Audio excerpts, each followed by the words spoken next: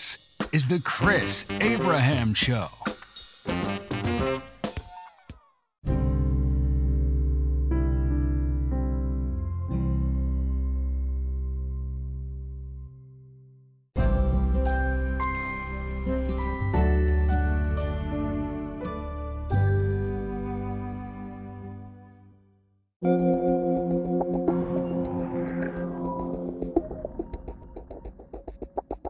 Hey there, this is Season 7, Episode 1 of the Chris Abraham Show. My name is Chris Abraham, and I'm going to endeavor to make a good Happy New Year recording, though I have nothing to guarantee it. And it's basically sort of like crepe making, right? With crepe making, the first couple crepes are crap until you get the, until you get the heat and the pan and the flame level and the pouring, everything sorted out. The first crepe is generally misshapen and has too much butter on it. I mean, it's a delicious crepe. I'm hoping this will be a delicious crepe, but it won't be a well-formed crepe, although none of my podcast episodes are well-formed crepes. And this one is going to be funny because I started recording when I closed my front door of my apartment. And so I'm going to be doing a lot of silence skipping based on whether or not there's someone around me. Happy New Year's, all y'all. This is Chris Abraham, brand new season, Season 7 of the Chris Abraham Show. And we'll see how this goes. I meant today to be a housekeeping day, but I have a lot of things to do with regards to responding for interview requests and an interview at 3 and a little bit of work and a little bit of follow through and maybe some website updates and that kind of deal. So I thought I might as well turn today into a work day. Besides, I am going through a little bit of Afib today. And what that means to me is that I'm a little bummed. So when I'm bummed, When I'm bummed, I prefer to kind of get work done. Work to me is a little bit like meditation, maybe? I don't know. It is warm enough not to have a jacket, but cold enough to put on my beanie hat / watcher cap. So that's what I'm doing. And it's sunny. It's pretty. The D.C. area is sunny a lot. I think that in the same way that New York and, New York can't tell if it's nice out because the entire world is blocked by buildings. But the DMV, the D.C. area, is oftentimes very temperate and very sunny. We're not a rainy city. When my mom lived in Fort Lauderdale, it would storm every afternoon. London is known for London fog. We get really good fogs here, but only periodically. All right, Season 7, totally not notable at all. And the news things the issues with plagiarism and issues with all kinds of things. Issues with plagiarism, issues with none of it matters. I'm even losing interest in Emma Chamberlain, although it was fun to kind of go all the way back to her first videos when she was 16 and see her interact in her all-girls school, her all-girls Catholic school called Notre Dame, maybe? Anyway, it was amazing to watch her. She has an amazing amount of charisma and boldness and fearlessness, and it's really infectious. And I feel like the reason why I'm so besotten by her is that I'm projecting myself onto her. She went to all-girls Catholic school. I went to an all-boys Catholic school. She's an only child. I'm an only child. That's it. But I feel like everybody who knows me believes me to be a bit of a goofus, a bit of a dork, and not a dork in terms of someone who plays D&D, but someone who is a clown, but not a clown who eventually becomes a stand-up comedian, but a clown who just says dumb shit, right? I think maybe I'm that guy, and I've been told that that's a coping mechanism or defensive strategy because I am 6'2" now. I was 6'3", and I think my dad was lying about being 6'4" because I never felt like he was a very big man. But yeah, I feel like it was always a strategy growing up in Hawaii because like I'm a foot taller than most of my friends. And I think like being in Hawaii, I was always trying to make people like me. Like I used to pretend that I was into popping and locking and hip hop and salt and pepper and all that other stuff. And I used to draw. If you're old enough, you'll remember back in the 80s, people used to draw these like popper locker, like cartoons where there was just clothes and feet and hands and hats. And you kind of like drew the big bubbly words, like the big bubble words and that kind of deal. And like, I feel like in intermediate school, that's what I did in order to make people think that I like could fit in. And I feel that desire to, awkwardly, because you don't have the experience of growing up with brothers and sisters, and you don't really have any reaction except the reaction of other adults or of adults. And that even if you hang out with cousins and stuff, it's, at least for me, it's not like normalized. Like I never had, because my parents moved me to Hawaii by the time I was 6, I really didn't have the experience of growing up with cousins and uncles and aunts and stuff like that. So it was only people I knew. And so things like physical touch or hugging, or like I saw a brother and sister hug, and they totally like mushed into each other and put their hands in each other's hair, kind of like a real like close hug that is so intimate that I almost wanted to turn away. It wasn't a sexy thing, but like, I think that all of my relationships with my friends have been more formalistic or more formal or less, more aware of personal space, right? Like even now with my best friends, I would never do a drop over. I would never do a pop in. I would schedule something, put it on the calendar, make sure I remind them. I treat all of my relationships, even my formal relationships, pretty much, except maybe Mark, treat them like they're business meetings. You know what I mean? Jelly bean. Anyway, I'm a little gimpy today. Frickin' pisses me off. Come on, leg. You've been doing so good. Maybe I need to move someplace that has, like, you know how like old people move to the south so that it's less cold out? Well, maybe that's like my vibe. Maybe that's what I'm going to do is move to Arizona because of the I don't know, because of the joints, because of the body aches, because of the arthritis, maybe. I don't know. Big shoot.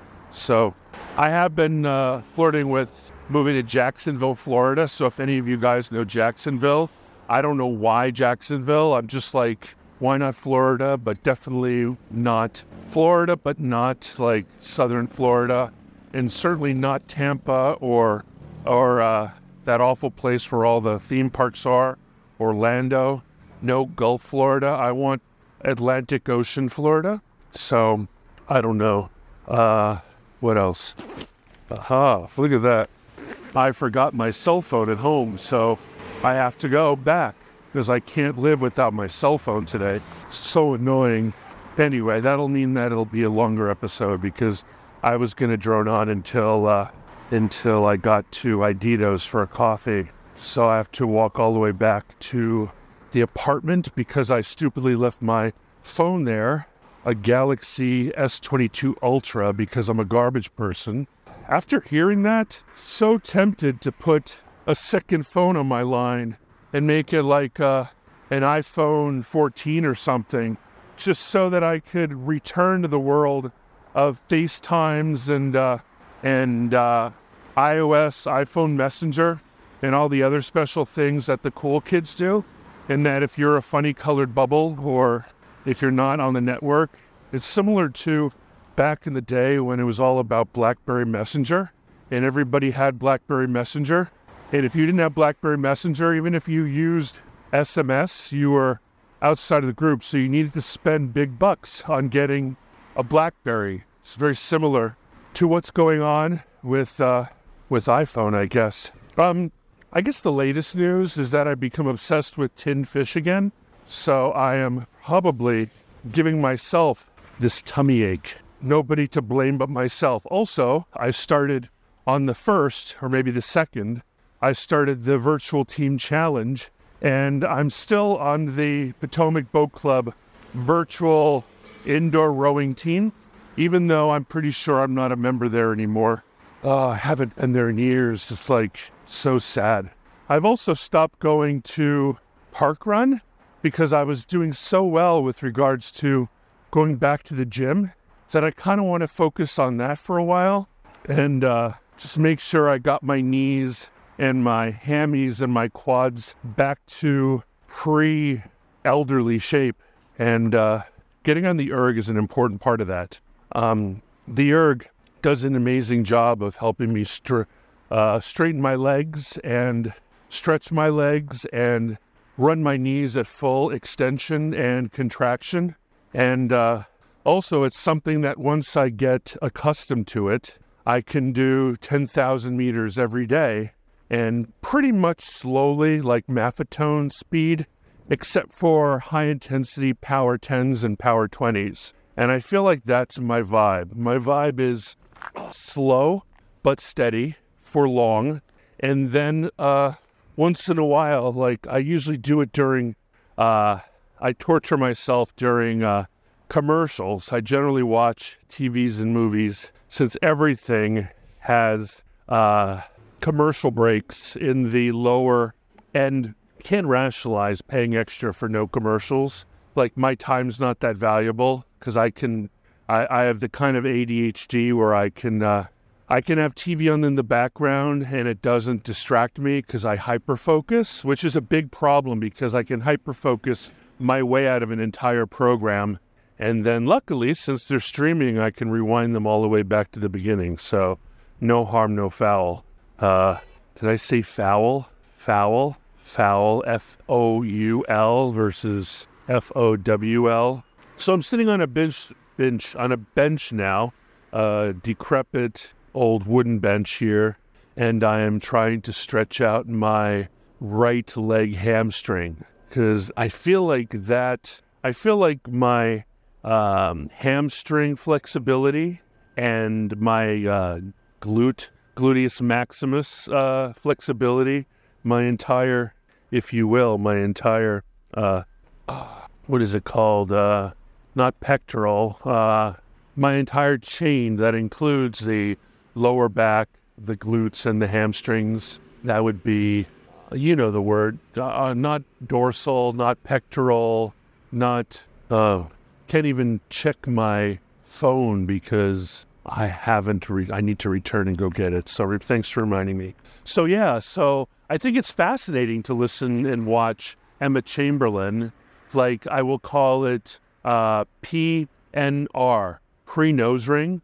You know what I mean? When she was saying frick instead of fuck, and she says frick and she says fuck a lot. And I believe that when she was 16 and 17, she was a force of nature that was completely unaware of her power, like a puppy Rottweiler. But I feel like at some point she became self-aware, and her self-awareness, where she started looking at herself in the mirror and being self-aware and having YouTube object permanence and having her own coffee company and all these other things. I feel like that is PNR, post nose ring, or ANR, après nose ring. But I like those too. I mean, the ones that are 1 or 2 years old, I don't know. A lot of them aren't playful puppy anymore. A lot of those are business decisions. And I realized that in the last year or so, she's given up YouTube. And I have no desire to listen to her on a podcast, primarily because she's a physical actor. She's like Lucille Ball. She is a physical comedian, and you need to see her like lazy eye. You need to see her aping to the camera. You need to see her primitive though perfectly beautiful edits, and I guess they're called, what are they called? Glow up, like every time she sips a coffee, there's a slurp sound, and all the other ding dong boings, the inserts of memes, the cut-ins to her when she's editing. I don't think you nearly give editing AP physics Emma nearly enough attention. I feel like there's this separation between the comedian and like Mr. Bean, right? Rowan Atkinson, or like Charlie Chaplin, or Chauncey Gardner, who is played by the guy who was in Pink Panther. You know his name. I forget his name. I think his name was Peter Sellers. Like, all of these men are bifurcated between their Lucille Ball domestic life versus their "Hey Lucy." I mean, you can see that in the recent documentaries on Lucille Ball. There's been a number of them. You can even see it on the recent documentaries and fictional biographies of Elvis and also of Marilyn Monroe. You can see that there is a very shrewd business person behind the public persona. That is my biggest weakness, is that I don't have a shrewd Chris Abraham. I just have this one. I do not have the shrewd planner who mind maps or creates a criminal mastermind map of photographs and words stitched together with red twine or red string or red yarn. I am what I am, and that's all that I am. I'm Popeye the Sailor Man, toot toot. So, for example, today, I found out after knowing that Mark Harrison, my business partner, best friend, and sailing buddy, and the man who oftentimes picks up my life without me even knowing, I realized after knowing that he had lived in Mauritius, off of Africa, near, anyway, he lived there for years, and even though I'm like zoology boy, and I know a lot about the dodo bird, I didn't know that the dodo bird lived exclusively and only on Mauritius, and that's why the complete extinction of the dodo bird only lasted 100 years, because the dodo bird, like Hawaiian, like the beautiful Hawaiian, I guess they're sapsuckers, the beautiful, beautiful Hawaiian sapsuckers that thrived in Hawaii and became very much like the diverse, specialized finch species of Darwin, his exploration in the Galapagos.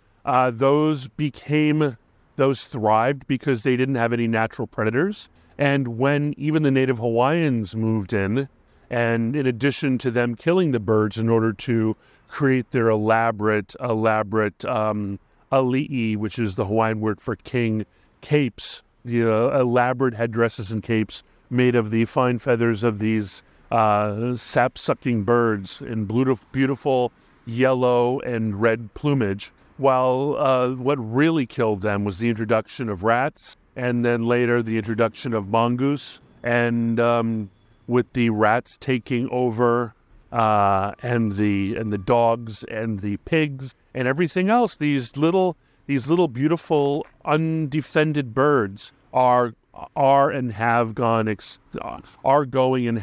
extinct as a direct result of invasive species. There was nothing after the Spanish and Portuguese and the Dutch and everything else, after they went ahead and they invaded Mauritius and brought with them dogs and rats and people and pigs and so forth. The defenseless, completely defenseless and fearless. That's another thing about making girls as fearless as dodos. One of the dangers of making girls as fearless as dodos, thinking that they don't have any fear in a world based on hero worship and movies like the movie Sniper Grit, the movie recently where a little 5'2" Japanese kung fu expert could take on 10 adult men. I've had a number of 5-foot-tall girlfriends, and honestly, I could throw one across a room. So no matter how much aggressive Krav Maga, like force multipliers, using Brazilian Jiu-Jitsu or Judo or any of the other kind of things that even very muscular 5'6" women might be able to do, if you don't get them in the balls or in a very sensitive spot like the eyes or the neck, you're going to have a very hard time taking down an adult male. I'm not talking about the cute little adult male you're dating who is exactly the same size and shares your genes. I'm talking about 300-pound, 6'3" me. That's what I fear for Emma Chamberlain. I'm sure she has security, and she has talked about people stalking her. But like that level of fearlessness is what made the dodo extinct. It had no fear. It had no memory of danger. It had no understanding of situational awareness. It had long ago given up its ability to fly or swim. It was just it didn't even run. It wasn't stupid, but it didn't have any fear. I feel like growing up in Hawaii where local brothers and mokes were always scaring the bejesus out of me and saying things like, "Oh, bro, you like beef? What, you like beef? What, you think you cool? What, you think you bad?" I feel like that kind of external stimulus drove my tendency towards aggressiveness, tendency towards too quick escalation. Maybe my spider sense is too well honed for someone who's as big and now as old as me. But I saw a lot of people growing up going to Punahou and Iolani, generally Howley kids, who would just get beat to shit because they just didn't have any situational awareness, and they didn't associate a stinging barb of their words to automatically result in a beating by 5 cousins on the streets of Kahuku or even downtown or whatever. It's a extremely interesting thing. So I asked Mark today if I could make his new nickname Dodo, which is funny because in French, the saying what's the trend? Metro boulot dodo means commute, work, and sleep. So dodo means sleep, and I don't think Mark sleeps anymore now that he's working. He's married and a loving husband with a beautiful wife, and he also has to work. He also has to work in the time zone of Sydney, Australia. So I don't think he ever sleeps anymore, and he is very handy at defending himself. There's a story that I believe I've embellished to the point of fiction, but my story is that he tells a story of being on the metro of Spain or Portugal or someplace, Spain or Portugal or something like that. And he was on the le metro, and the train was coming, and a guy tried to pickpocket him. And according to the story of Mark, or according to my fictionalization to make it completely rock star, Mark savagely took the arm that was trying to pickpocket him, and broke it, broke the hell out of it, literally, I think elbowed or twisted or cracked it in half, like a full break, and then calmly walked into the opening door of the metro and just sort of rolled away. So, into the night, not needing to be accountable to the brutal arm breaking of a common criminal who was only, according to today's narrative, he was only doing that so as to get a bit of bread. Alexa, stop. He was only doing it to get a bit of bread. He just needed bread for his family. And the fact that Mark would brutally destroy this man shows what an ungodly terror he is in the entire world. So, and all that is completely my embellishment. I don't know if any of it is true, but it is extremely... I'm in the apartment now, and I am hereby putting my phone into my Hill People Gear brand kit bag. This one I have on me now, and I'm putting my keys back in. One that I have on me now is a limited edition because they released it and realized that they completely made every mistake. And so they had a big discount on it, and I still own it. And what the mistake is that Hell People Gear kit bag is like primarily designed for concealed carry so that you can carry your firearm on your chest if you're packing in the woods. And an important part of it is your ability to kind of unzipper or rip the case open in a very fluid manner and then be able to very quickly draw your firearm and shoot the bear. And apparently these number 10 zippers, these YKK, big, beefy, cool-looking zippers, really have a hard time with that.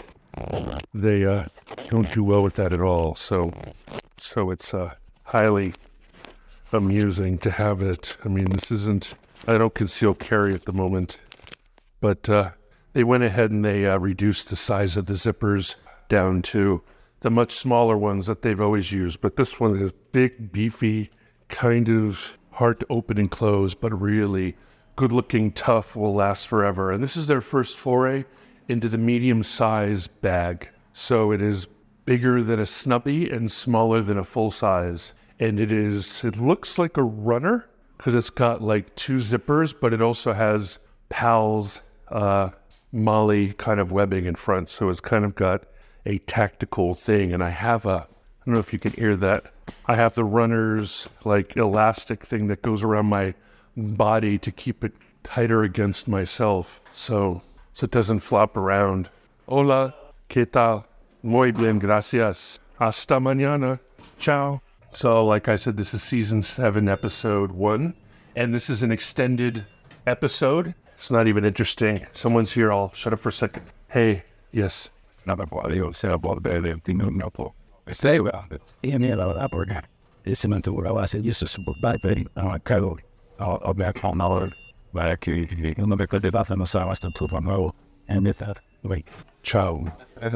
But how about the way?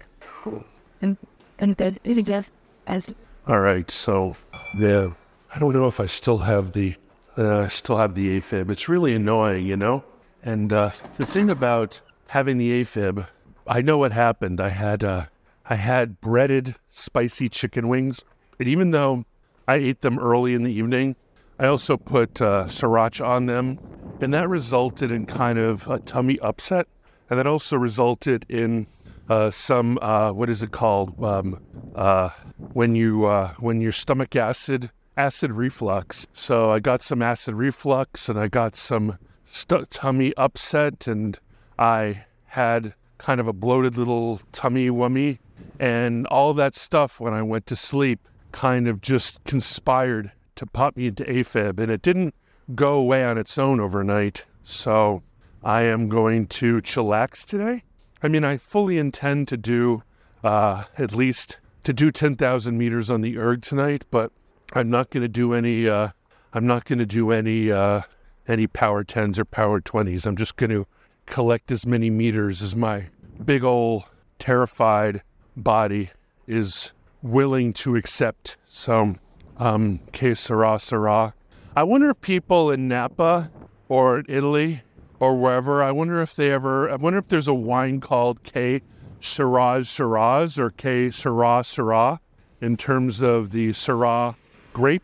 There must be a Que Syrah Syrah or just Que Syrah Whatever you drink, you drink. If you drink too much, you will stink. Que sera, sera. What you drink, until you are a drunk. Da-da-da-da. Oh, God. So I blame the badness of this episode. I blame it exclusively on the Afib and the general sadness that makes me feel, and all the other fun stuff in the world. And what else? Nothing. Don't tell anybody, but I picked up off of eBay, I picked up a black 500D GoRuck GR2 40 liter because I realized that I can't schlep everything that I want in the world in this one bag. It's perfect for what I have in there, but it's actually pretty limited, the GR1 26 liter. It's perfect for what I have it for, but when I want to carry around my Alpha Smart or my Freerite or whatever, I don't have room for that. I don't have room for groceries. Like, there's just not, like, a lot of stuff room. You know, when you go traveling and you realize that when you're finished with your trip that you have a bunch of tourist trap bullshit, or you've bought clothing, or you've bought gifts for people and you don't have any room for it in your bag. So you need to either buy a bag or you need to go to the post's office and mail your dirty clothes home so as to create space for that. That's what's going on. So inshallah, like the extra 26, 27, 28, 29, 30, the extra 14 liters will be open for business. And I assume, j'espère ça, that the height of the bag, since I am a tall guy with a very long torso and short stubby legs, I'm assuming that the length of the bag, the height against your back, the length of the back of the pack, I assume that that's longer too, which is fine because I've got some extra room above my flat white man's ass. And I just assume that there'll be a lot more space, and I'm thinking about testing it and then sending it off to Scars so that I can have it custom made to my personal requirements, such as cinch straps and handles and drainage grommets, and I don't know what else. And then I need to find out if I can use, if Custom Ruck has a Kydex frame sheet that I can buy. I keep on sending them emails and I never hear back from them. I should do a search. They might go all the way to my spam. I should do a search to see if they are anywhere in there. Yeah, I'm so bummed today. Today was not the best day to do the first episode. I need to only do episodes when I'm feeling all wiggly. Like, things I'm thinking about is thinking about, you know, the nature of the selectiveness, the political selectiveness of what is an ethnic cleansing, you know, what is a Holocaust, because nobody ever talks about the 5 million people that have died as a direct result of America invading Yemen, Syria, Afghanistan, Pakistan, and Iraq. Nobody talks about that. Nobody talks about Tigray.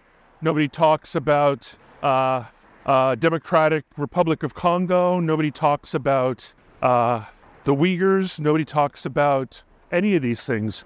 And from my friend who was deployed to Kosovo and Sarajevo during that ethnic cleansing, nobody talks about whether or not it's going to happen again in Kosovo between the Muslims and the other Muslims and the Christians. Nobody talks about other countries. Nobody talks about the Kurds and those ethnic cleansing and those genocides and those Holocausts, right? Like, it's very targeted.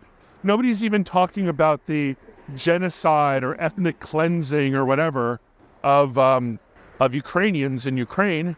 And nobody has ever talked about the ethnic cleansing of Russians in Ukraine before then. So it's very much a selective thing. It's very much decided in order to pull heartstrings and direct people's focus. I feel like if you talk too long about genocides and holocausts and ethnic cleansing, at some point people build too much of a tolerance, and and they don't hear it anymore. For example, the Uyghurs or the non-Han Chinese or, of course, especially the Jews, right? Like the Jews have been talking about the Holocaust and their right to exist for so long that, like, it's just like the Uyghurs and the Kurds. Nobody pays attention anymore. Nobody remembers the Kosovo War. Nobody remembers any of these things. So in many ways, like, I think that we know exactly how long it takes victim, Holocaust, genocide, equity to be fully utilized. It's 85 years, right? 80, 90 years, 85 years maybe it takes. Who knows? It's about the English. I hate to be transactional, like as if, like, Holocaust, genocide, equity is even a thing. But it feels like the entire world is trying to become the biggest victim and the most protected species. And I feel like, as we all know, the only way victims are become non-victims is if the victimizer decides to take moral and ethical and financial and fiscal responsibility for that behavior.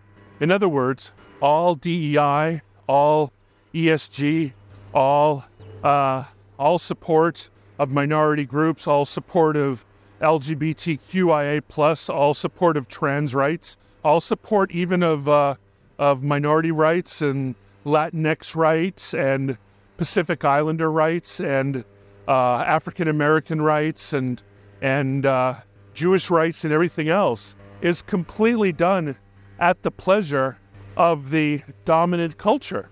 It's only through their commiseration and their collaboration that any of these big changes can be made, which is why, what's her name? Jesus, I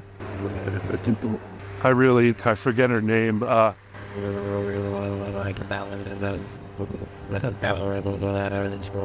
I will find out.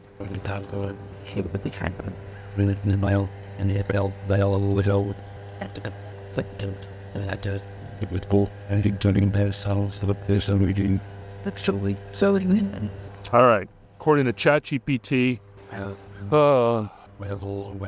this is manifest perfectly. And this is even true because we're seeing that people are taking down Black Lives Matter, they're taking down BLM, they're taking down DEI, they're taking down ESG, they're taking down trans rights. They're like dismantling all of the pro-minority, pro-protected species, pro-protected communities. They're taking it all back. They're the powers that be have developed enough tolerance. That's the funny thing about tolerance, right? You can build tolerance for something, and you could build tolerance against something. So the quote is, the master's tools will never dismantle the master's house, is a notable work written by Audre Lorde. I studied her in college. It was awesome. Oh, come on. It is a collection of essays that explores her experiences of Black lesbian mother and discusses the intersection of these aspects of her identity in the context of white patriarchy. This work emphasized the importance of emotions and desires and challenging systems of oppression. Full quote. Let's see if they do it. The full quote is, wow, it's not quoting anymore. It's shut that down for reasons of IP. Asshole. Let me ask Google. Full quote. Here we are. For the master's tools will never dismantle the master's house. They may allow us temporarily to beat him at his own game, but they will never enable us to bring about genuine change. Come on, Audre Lorde, that is the truest thing ever said, right? Like, there is temporary change, but the moment it becomes uncomfortable for whitey or for dominant culture, Western culture, or capitalist culture, or patriarchal culture, or anti-revolutionary, anti-communist, anti-Western culture, the moment it becomes intolerable is the moment all rented property, all squatting property, all of the beautiful, once all of the people in the rough with their tent cities become even mildly inconvenient, even just for a visit from President Xi, even just for a little bit of inconvenience, even for when the guests come around, even for a millisecond, if all of the looting, all the lawlessness, if that ever becomes intolerable to the system, you will be surprised how many resources, you'll be surprised how quickly situational temporary martial law will be used at a federal, state, or local level. You'll be surprised how little power you have because all your power is at the pleasure of the president. So it's completely simulated. So you need to get your own tools, you need to get your own house, and you need to take the power of the house away from the master. Because as long as you're dicking around with the master's tools, you will still be a slave to the master. So realize that tolerance is a two-way street. You can build tolerance for, and you can definitely build tolerance against. So intolerance is a thing, and intolerance is a powerful thing. And if you use the concept of the white blood cells, or if you even use the concept of chemotherapy, or if you use the concepts of a change of lifestyle as a way of defeating what's considered a cancer in the main corpus, and you stop thinking of yourself as the healthy flesh and think of yourself as the cancerous flesh, because maybe that's what, Blackstone and Blackwater and Wall Street, Silicon Valley, they don't want anything that you're selling them, maybe except hip hop. I don't know. But it's sort of like the way I put it, and I hate to say this because it sounds so condescending, but I think there's a quote from 1984 or Sun Tzu or someone. It's really great. It might even be one of the Greeks or the Romans. But the quote is something like, you need to, one of the great ways of giving everybody complete freedom and complete access to behaving every way they want and completely not being fettered by any mores or strictures or laws or protocols. And by giving everybody the freedom to fly their own freak flag, you thereby give them carte blanche to completely reveal who they are in public for everybody to see.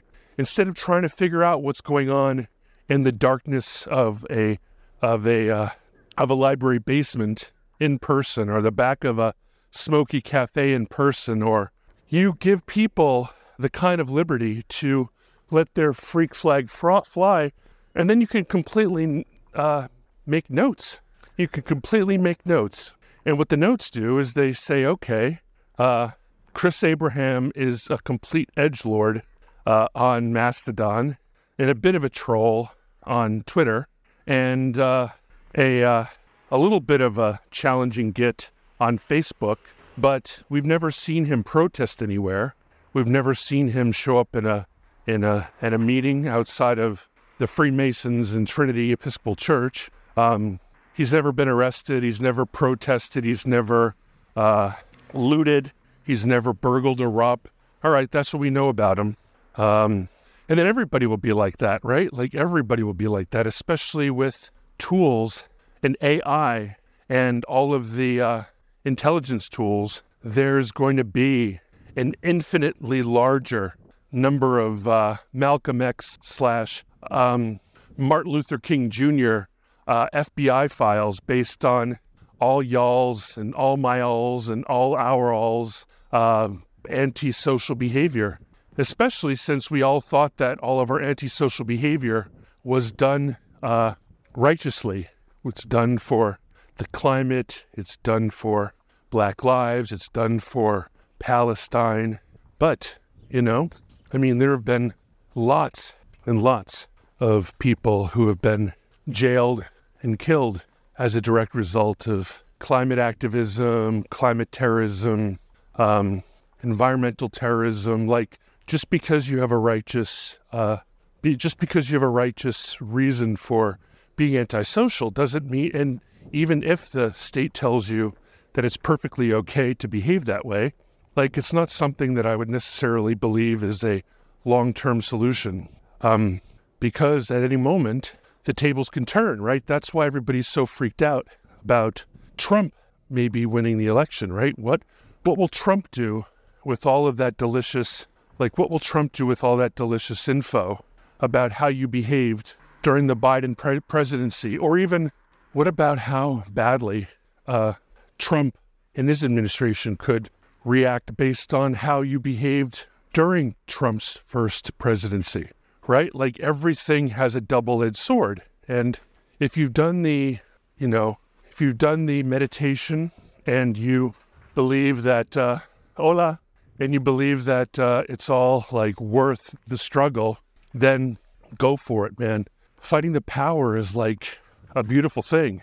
But also, you don't get away with murder forever, right? They're going to be, look at how the Biden White House, and look at how the Democrats in Congress, look how viciously they arrested and sent 840 some people to jail time for a riot that didn't include any guns, didn't include any knives, didn't include any billy clubs, didn't include any shotguns, didn't include any AR-15s, didn't include any Glocks, didn't include any Molotov cocktail bombs. It didn't include any fires. It didn't include a burnt down.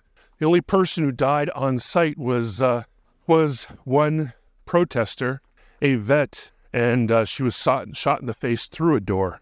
It wasn't even a situation where the federal cop was in any personal threat. He literally shot her in the neck through a door and killed her. And I forget her name. I hate that I forget her name. Ashley Babbitt? Ashley Bobbitt? Ashley Babbitt? I don't know. Doesn't matter to me. It's just bullshit. So, I mean, the only reason I'm talking about it is because it just happened a couple days ago. And they're doubling down as trying to make this into something that is as bad.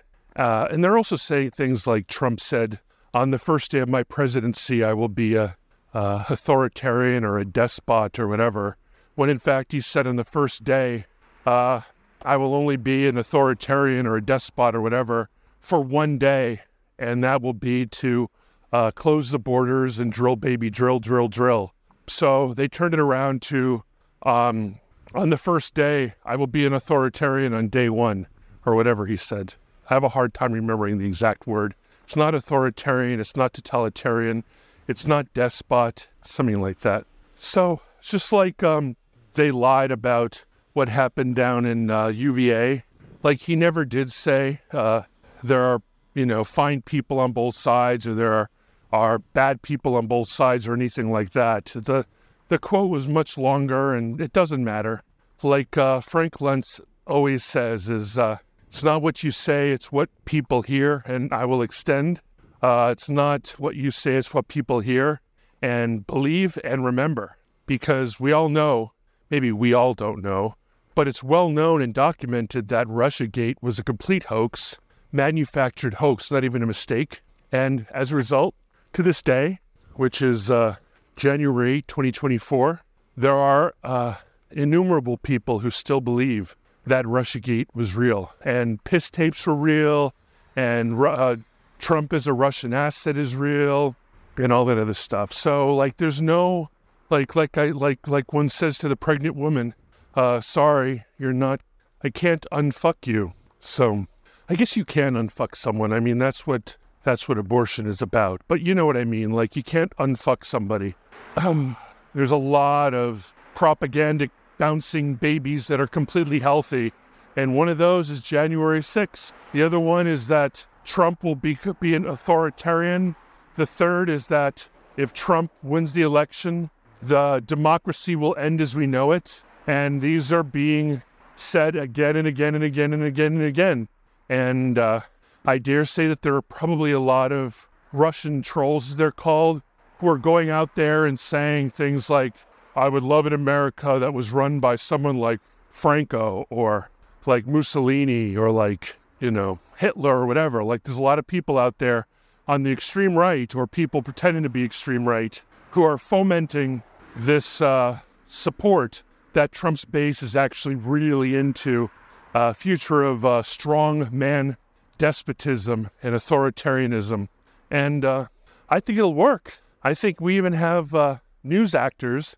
We even have news actors who are crying about January 6th and crying when they're interviewing January 6th police and crying about January 6th. And if people are that committed to cry on national TV, sobbing tears over something that was even less violent than that kid who shot like a bunch of protesters in one of those BLM riots, BLM protests. What's his name?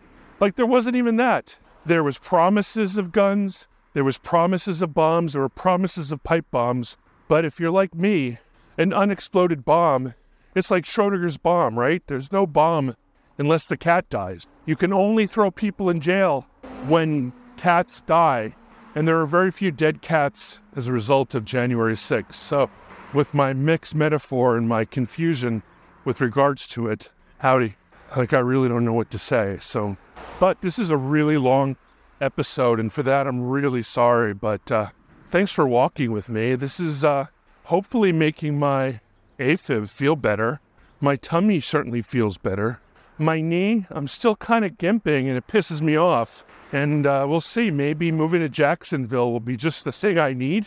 Who knows? Maybe after 3 months at TJ Fitness Center, plus Planet Fitness, plus rowing erg at Chez Chris of 10,000 meters a day, maybe the magic lubrication of modern love and constant movement and full range of motion and the building up of support muscles in my quads and T-zone, that's on your face, T-band. Anyway, all those things. Hopefully that will help knee pain, because I feel like knee pain can be, suffering from deteriorating knees, but it can also be the result of your muscles, tendons, and bones not getting enough full range of motion and strength love. Anyway, on that note, I hope you're well, and I love you, and this is Chris Abraham Show, Episode 1 of Season 7, and I will talk to you soon. Aloha and mahalo. And they had that is all.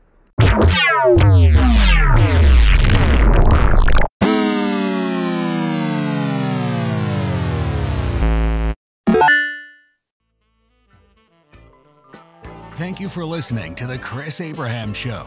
Make sure you subscribe so you don't miss any future episodes. Until next time.